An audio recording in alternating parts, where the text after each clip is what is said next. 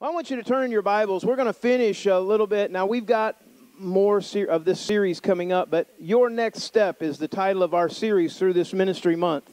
And everything about the progression of our ministry started. Last week, we talked about the conversion of Saul, when Saul was transformed by the power of God that literally changed him. And this morning, we're going to kind of continue that series about that, Your Next Step. This morning out of the book of Acts, the 9th chapter, verses 18 through 22. Now, they told me, this is what we were talking about when we were arranging this service. And we said, Pastor, if you start preaching, everybody else has had to adjust their time schedules. How does that affect you? And I added 15 more minutes on the end of mine, Jaime, so. You can do that when you're the one setting the schedule, amen? Nah, I'm just kidding. I'll do my best to stay with what God's given me. If you'll allow me just a few minutes this morning, I'll preach what God has put on my heart, and I believe that it will hopefully help you to grow. Again, this morning we are featuring our children's ministry, but I believe we are featuring ministries altogether. Every one of us can be a part of what God has called us to do and what God has placed in us to do. We are called to reach the lost, and reach the lost is the task of not only the church, but it's the task that each one of us needs to do. We need to know that that's our commission and not just the church's great commission. Amen? He gave that to his individuals and his group of disciples, but yes, he said that is the church's position. But it's also given to individuals that it's our task to reach the lost. Because there's a world that's dying, going to hell. And Satan is trying to present every kind of fear factor that he can to drive the church into panic and fear. The world is in a constant state. I mean, literally this week I have had 3 phone calls of people asking me, because they were coughing and they were not feeling good, that they had the coronavirus. The first thing I said is, have you been overseas? No. Have you met anybody that's been overseas? No.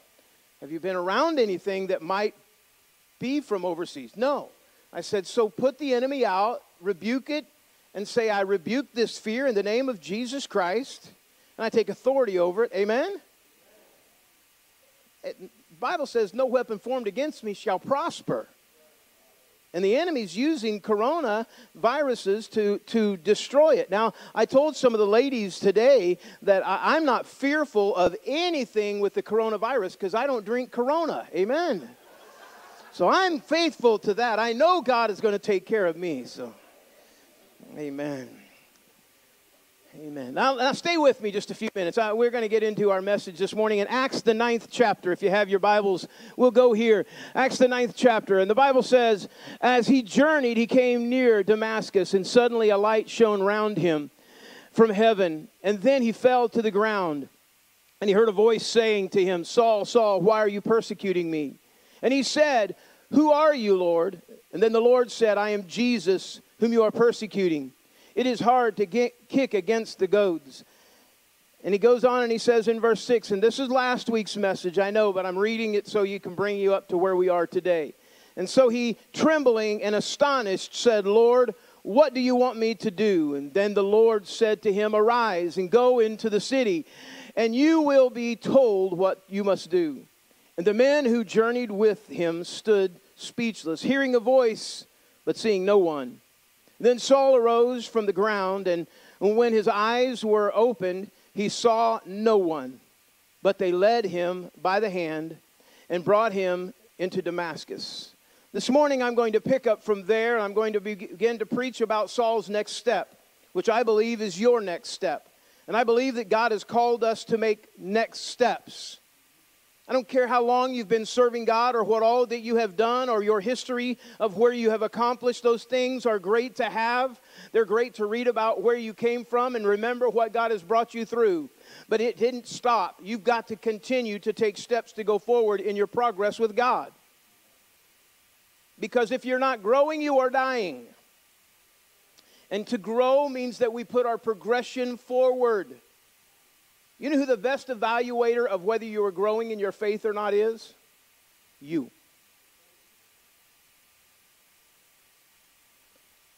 anybody. It's awful quiet in here this morning. Amen. Must be the lateness of the hour. Anyways, so this morning we see, and go ahead and pull that next slide up if you will, Tyler, and I want to show you this one.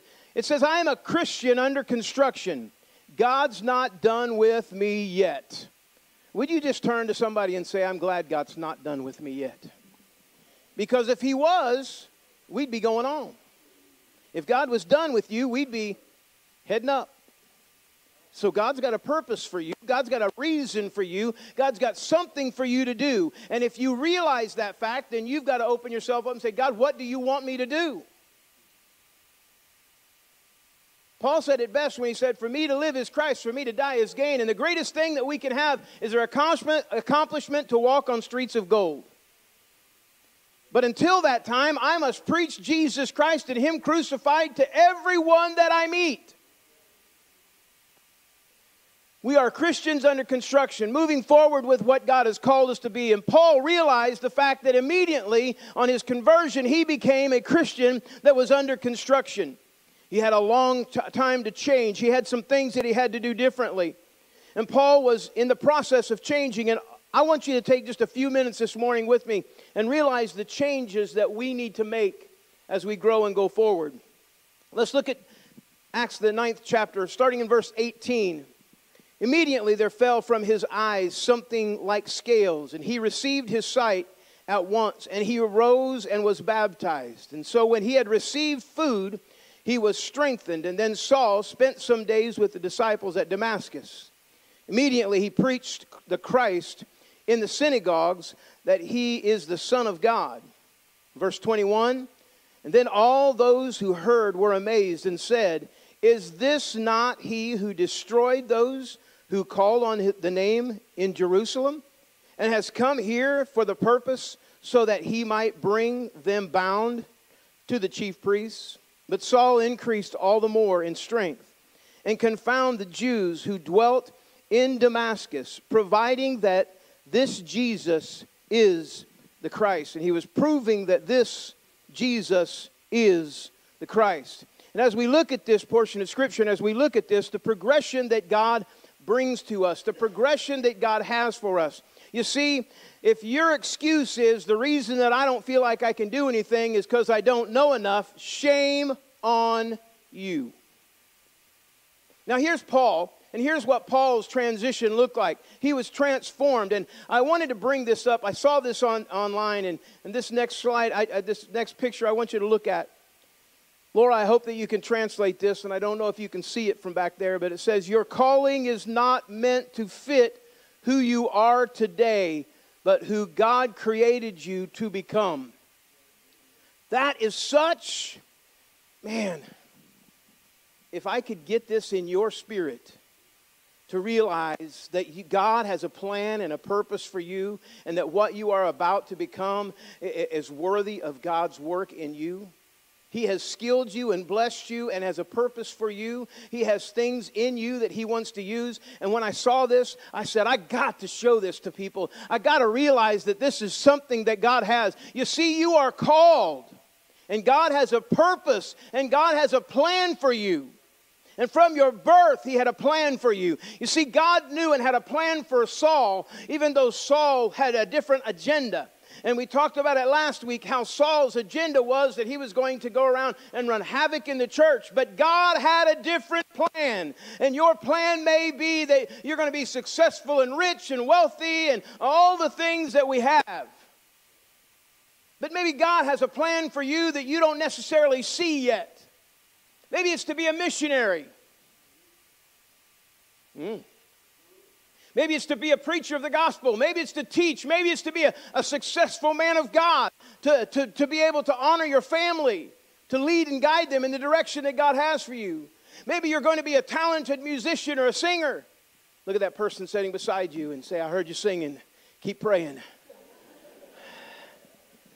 Maybe you're not there yet, and you're not there where you want to be, but God has a purpose and a plan for you. And if God called you to it, he will equip you to do what he has called you to do.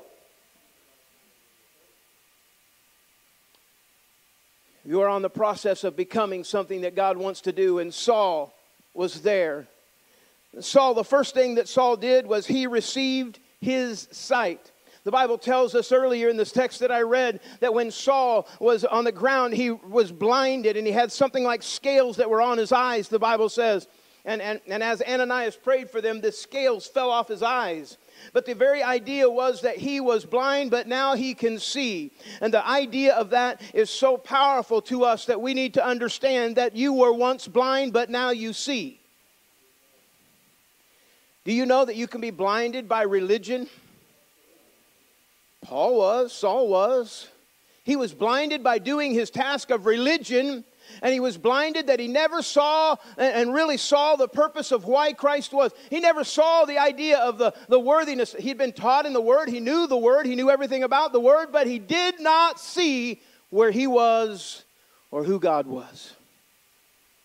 Some of us can go to church time after time, Sunday after Sunday, be raised in it, but we never really see. We're blind. We may be open, and our eyes may be open physically, but spiritually we're blind. We're going through life, running it at our own advantage, at our own pace, in our own way. The Bible tells us about a story, if you will, and in John the 9th chapter tells of a man who came to Jesus who was physically blind from his birth, but he was also spiritually blind, and later he receives both when he encountered Christ. I want you to look at this in a little closer passage. So I broke the scriptures down. If you will, go ahead and pull this next one up. When this man received his sight, now when Jesus passed by, he saw a man who was blind from his birth. His disciples asked him, saying, Rabbi, who sinned, this man or his parents, that he was born blind? And Jesus answered, neither this man nor his parents sinned, but that the works of God should be revealed in him. So the nature of this is God was using this man and where he was and his blindness so that he could use him for his glory and his divine purpose. God has a purpose in everything. Some of us may be not particularly where we want to be or where we are, but God has a purpose for everything in our lives. God uses them so we can reach to the lost. God uses our circumstances. Believe it or not, God uses your difficulties so you can be a witness to those who are struggling at the same thing you went through. He does. He does. Garrett, you want to stand up for a minute? I won't have you walk with me, but I want you to stand up with me. Come on, bub. This is my buddy. He is one of the greatest walking testimonies of what God did for him. Let me tell you this. Satan wanted to take him, and God had a purpose and a plan for him. And I still believe that his plan and his purpose is still yet to come. I can tell you this, that it didn't happen overnight, but it happened. Satan tried to steal him, tried to convince him that he didn't need God, walked him down a path of rebellion to God, but God put his hand in his life and transformed him. And he was transformed. You see, he was raised in the church, but he was spiritually blind. Amen? And God used him to open the eyes. And now, the thing that I told Garrett is the reason that I believe, one of the strongest reasons, not only is because, God had a reason to save him, but I also believe that God had a reason for him to stand up and today share a message to some of us who are spiritually blind, that are going through motions, that God's saying it's time you better wake up and see. Amen? It'll never happen to me. You didn't think it would ever happen to you, did you? I was a big shot. You was a big shot. You still are kind of big, but you're not as big a shot as you were. Thank you, Garrett. You just sit down, buddy. But I can tell you this, that as God uses us, God uses this, and I share this with Garrett. I know that Garrett wants to be healed. And I one day we'll run on streets of gold together. I can tell you that. He's got long legs, and he might beat me, but I can tell you these little ones will go fast when they need to. But I can tell you the purpose and the plan that God has. If he can speak a message, if you just see, I got a picture of Garrett that his mom put up when he was a swimmer and how big he was. 6 foot what? 2? Is he, Bonnie? 6'2"? 6'2", muscle bound, 6'3". Don't cheat him an inch now. Come on, I brag on being 5'6.5", and I hold on to that half forever.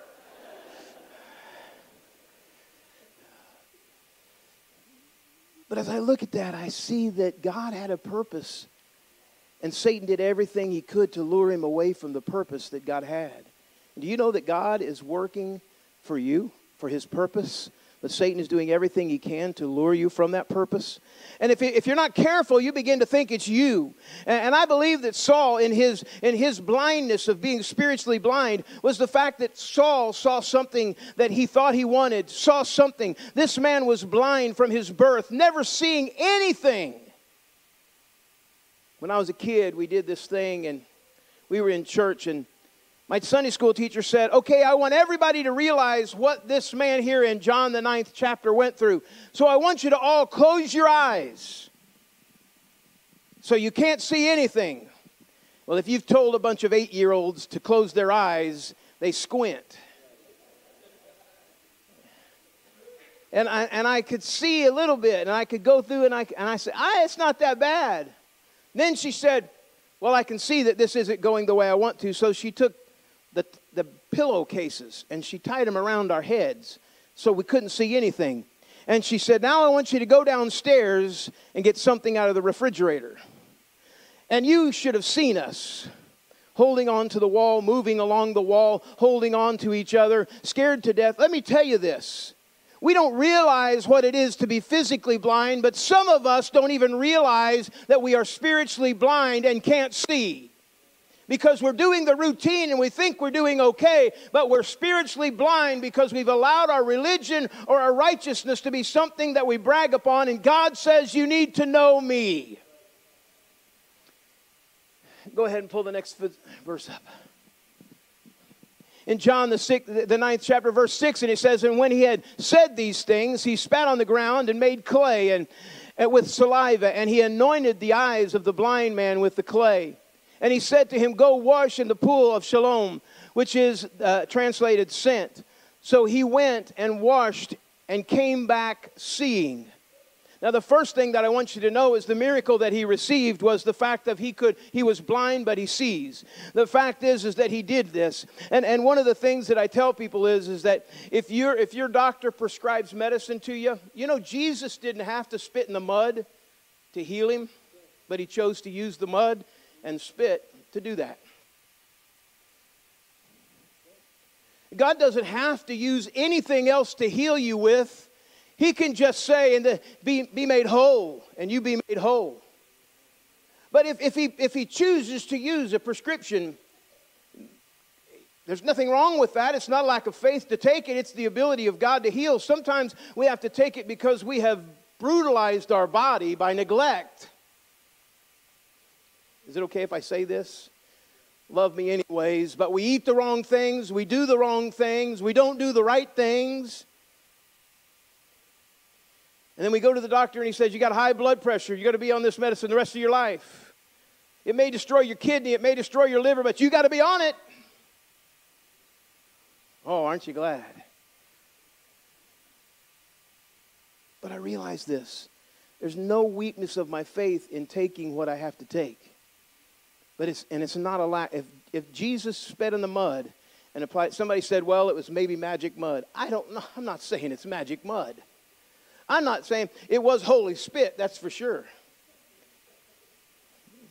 One time I was teaching a bunch of kids, and when I said it was holy spit, and it came out of my mouth and landed on the person right there in front of me. And they said, I don't think yours is holy. Yours is just nasty. But when Jesus applied the mud to the man's eyes and he prayed for him, and when he laid the mud upon his eyes, the man went and washed because he was told to do it. And when he washed, he was made whole and he was healed.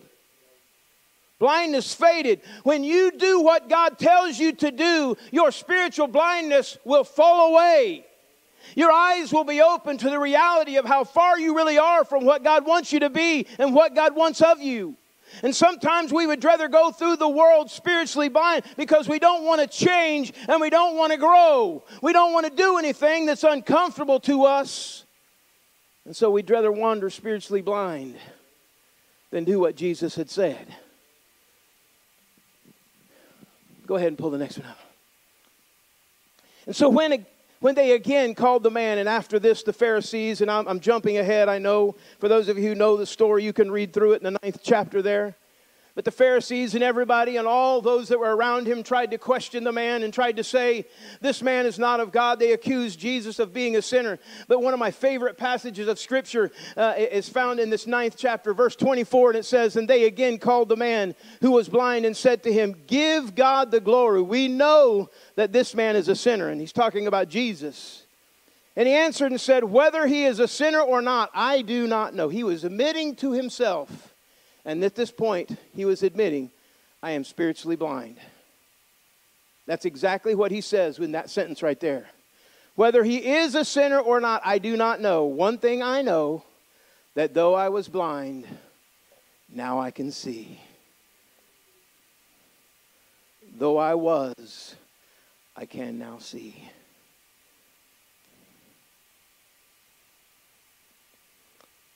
One of the greatest things that we can say is that I was blind, but now I see. I once was lost, but now I'm found. I was blind, but now I can see.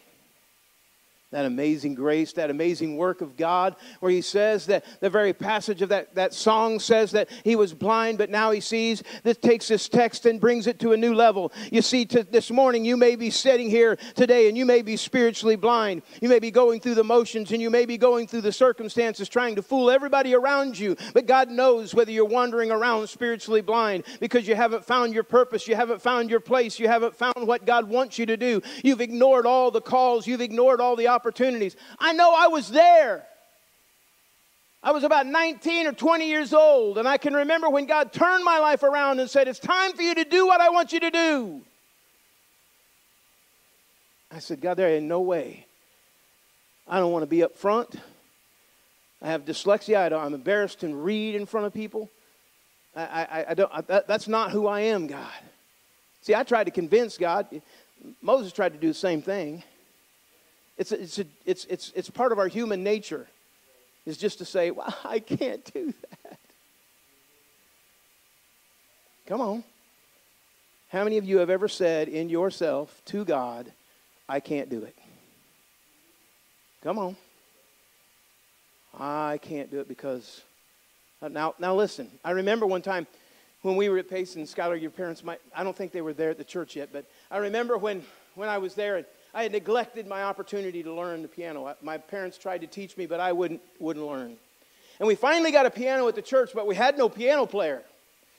We got the piano there, and I sat down at the piano, and Sister Lou, I sat down, and I said, God, I've seen and heard you do miracles where you just anoint people's fingers where they can play the piano, and they sit down there, and they play, and they go at it, and I know, God, you can do that for me.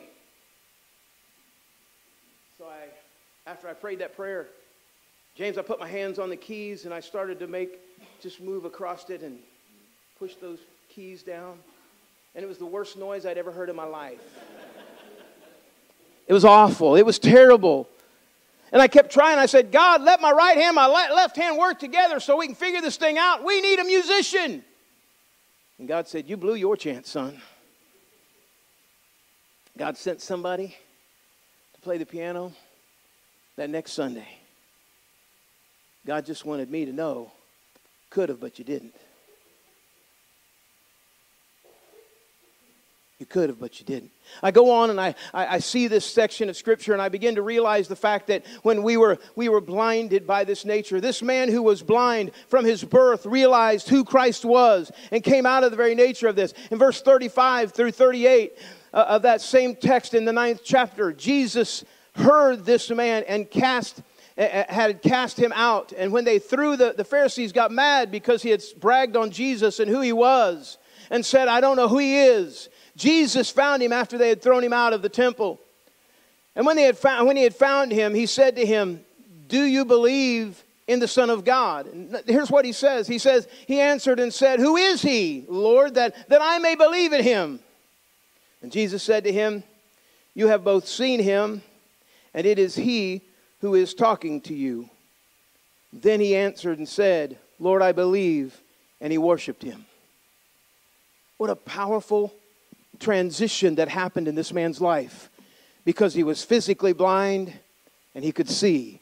And that passage of Scripture that's right there that says, "You have both seen him, and it is he who is talking to you."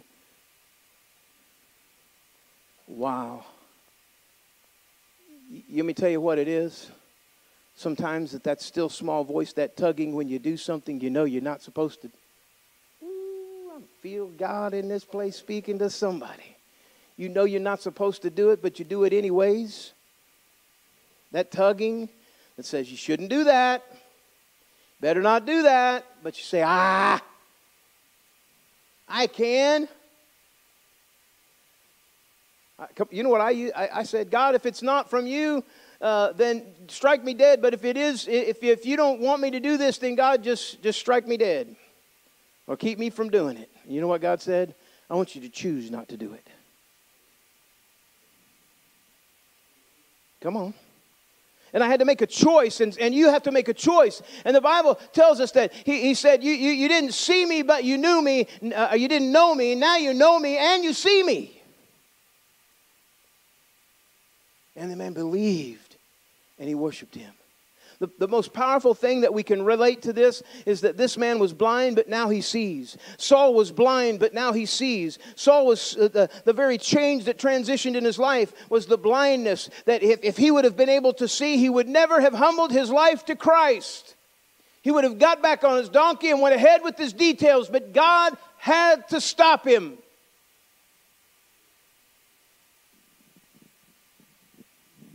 When God transferred the very works of this man's life, he changed his life forever. Both spiritually and physically, he would never be the same, because not only could he physically see, but spiritually he knew Jesus Christ. The second thing that we realize is that he was strengthened with his disciples. Here's the part that I want the church to realize, is that we must realize that we need each other. Amen? Our church should be disciples helping disciples. Go ahead and pull that next one up. And so when they had heard and received food, he was strengthened. And then Saul spent some days with the disciples at Damascus. Go ahead and pull that next one up. Our purpose as a church should be disciples making disciples. One of the visions of my church and my role as a pastor here is that we are not just going through the motions to get people saved, but we are making disciples. Our goal should be disciples so that we can make disciples. Amen? And when we come to that place, we will be reproducing what God has called us to be. Go ahead and pull that next one up. We should be working on developing, not on sitting on seats dissolving. That's quotable. Somebody put that out on there. So, what do you call that? Anyways, never mind. Tweet it or twerp it or whatever you do. 2 Timothy, the 2nd chapter, verse 2, and it says, "And the things you have heard from me among many witnesses, commit these to faithful men who will be able to teach others also." Our goal is to rise up so that we can instruct others. And there's always someone who needs a mentor or needs someone to instruct them and guide them. When we come alongside someone, it's not confrontational, it's developmental. Amen? We encourage them because somebody took the time to encourage us. And when we develop someone, it is rewarding and it is also sustaining. Paul had the disciples gathered around him. I love it this morning when we gather in the office and we pray in the power of God. And one of the things that I love is because we have fellowship with brothers in Christ. Amen? I love our men's group. By the way, we have breakfast at 8:30 next Saturday. Don't miss it. Come on. You knew I'd get that plug in there somewhere. We could, but here's what because the nature of our text for our men's group is iron sharpens iron. You know what it is? Is if you're there and I'm there and we never clang together, we'll never be sharp. That's why we have a bunch of dull people in the church. It's a bad joke, but I tell you what, that is spiritually true. Because we distance ourselves and we never sharpen each other. But we must be willing to cling together so we can sharpen each other for the purpose of God. You need me and I need you whether you like it or not. There are some people that just don't like it. Go ahead, pull that next one up. Our message to the world is simple. Preach Christ, who He is, and what He has done for you. Saul's next step was very powerful for Saul. He had to come to the place of realizing that he had to be the one to take the message. He preached about who Christ was. It was simple. It was the fact that he had to take this simple message of Jesus Christ and tell the world who He was. You don't have to know how to quote every scripture in the Bible. You just have to know who He is and live it before them. I figured this out. Why more people don't personal evangelize today is because we're afraid of people knowing that we are believers. Come on. Why don't we tell our friends at school, Jesus Christ saved me? Come on, why don't we tell our family? You know what? I remember every summer when I was going through the teen years and we were raised in the church, some of you that were there too, and I would go to youth camp and I would get saved every year. I would be baptized. I was baptized so many summers that I got wrinkles from just going to camp. And they would baptize me. I'd come back home, and the first thing I would do is I would say, I'm going to go back to my friends, and James, I'm going to win the entire community. I'm going to win all my friends to Jesus Christ. First thing they would do, we'd have a back-to-school party. And I'd show up and I'd say, I'm going to win them all. By that time, you know what happens after you stay out of the water for a while? Your wrinkles go away. I forgot what had happened to me. That God had saved me and forgave me. And instead of being different than my friends, I wanted to fit in. So I did what they did, and I followed along with what they were doing. And the next thing you know, I was right back where I'd been delivered from. God called me out from that. And God changed me. And it wasn't until I realized that I couldn't go back, that I had to be changed, that I had to go forward. That's when I began to realize that God didn't call me to fit in. God called me to stand away from it, to be separate from it, and to be different so that people can look at me and say, there's something different about it. The Bible even calls you this. Now I want you to look at that person sitting beside you. Look him right in the eyes. Just look him right in the eyes. The Bible says you're to be a peculiar person. Peculiar. That doesn't mean odd, Chuck. Not to say that you're odd, Chuck, but it means you be peculiar. You're different than the ordinary. Do they say that when you walk through the halls at your school or at work? Do they say, there's something different about you? What's different about you? You don't act like the rest of us. You don't do like the rest of us. I actually saw you pray over your food. Well, there are some cafeterias I've eaten in that I would pray anyways.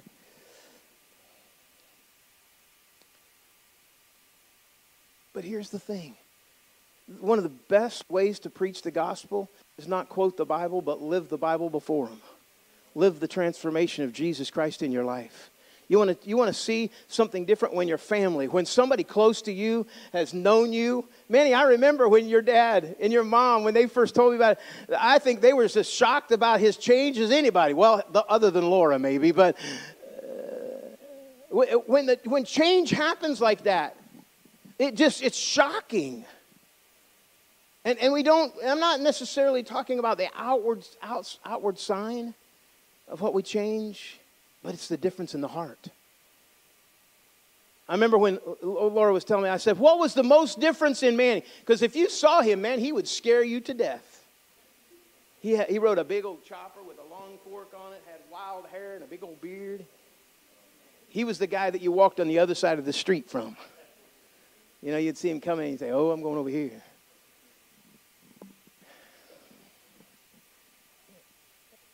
And then I said, Laura, what was the biggest change? And I was thinking she would say, he doesn't drink anymore, he doesn't cuss anymore. You know what she said? He treats me better. He treats me better. You want to have a 101 marriage counseling session? I can tell you right now. I can tell you how to develop every relationship. Put God in the center of it, and it's going to get better. Amen? I'm meddling, and I'll go on. Stay with me for just a few more minutes. I'm almost done. Dave, if you'll get ready. Go ahead. Romans 1, verse 16. For I am not ashamed of the gospel of Christ, for it is the power of God to salvation for everyone who believes, for the Jew first and also to the Gentile. Go ahead and pull the next one up.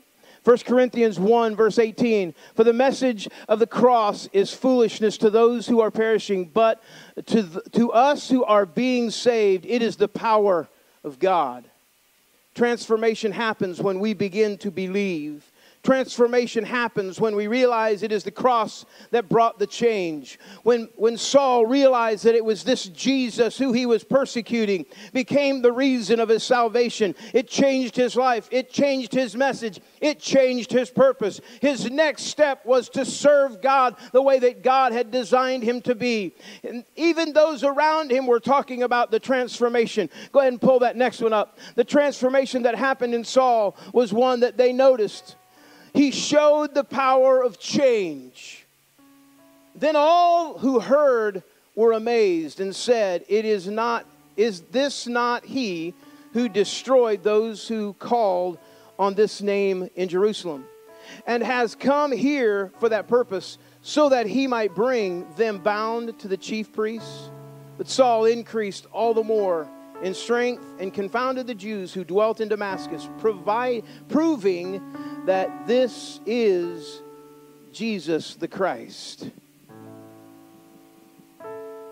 He simply showed the change that took place. Do people see enough of Christ in you to realize there's something different about you? Or are you just trying to fit in?